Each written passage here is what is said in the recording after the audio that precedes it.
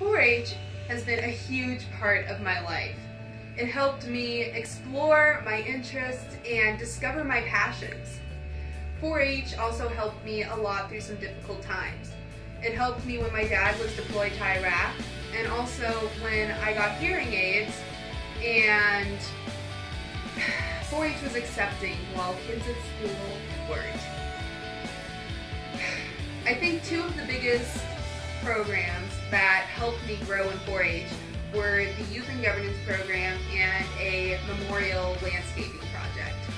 The YIG program helped me learn about government and gave me the opportunity to testify on bills that affected 4-H.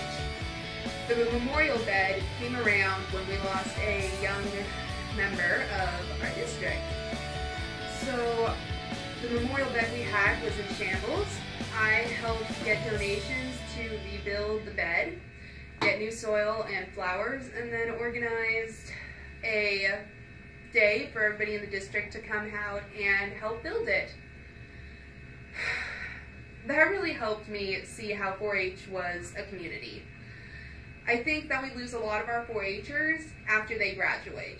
And I think that we can reduce that by strengthening our collegiate program and allowing them to be more involved by maybe creating a young leader program. I also think that by working with senior members, we can keep them in 4-H and show them how strong they can be.